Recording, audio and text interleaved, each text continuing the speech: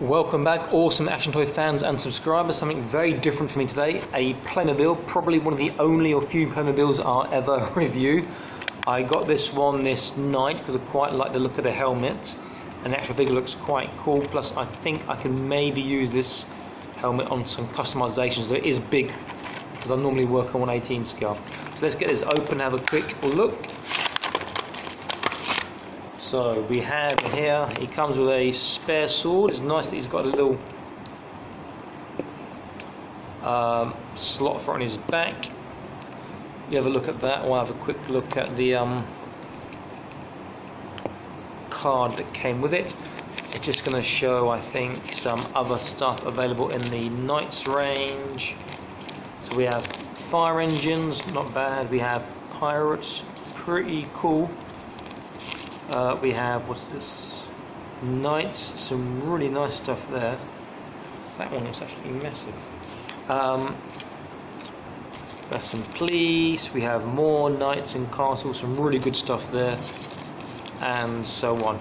I kind of wish Playmobil did, you know, proper action figures and more articulation for the older market, but this is still pretty good. One nice thing I just noticed, this actually does pivot, which is good. And his hands pivot, he can hold his shield in a different place.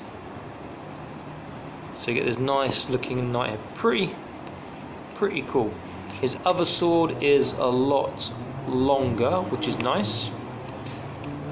Shield is a standard Playmobil handle, which you have to change. You can use that for customizations for a different scale.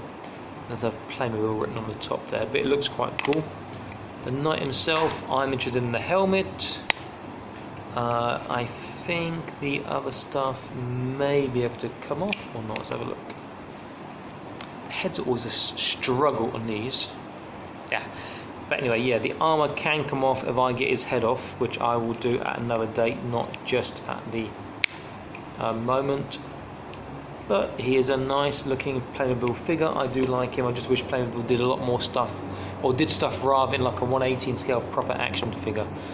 Nice looking. Now I'll use this for 1/18 scale, but this helmet is really big, so I need a figure with a big head. I've got a couple of things in mind. So to give you an idea of how large this is, if I get Marvel's Rage, who towers above this knight, this helmet is way too big for him. So I'm going to need something with a big head. Now what I'm thinking of at the moment is either a Hulk figure, or maybe a H.A.C.K.S the Troll figure, who I've got down here, so I reviewed him not long ago, and just trying that now. That is not a bad fit, to be fair.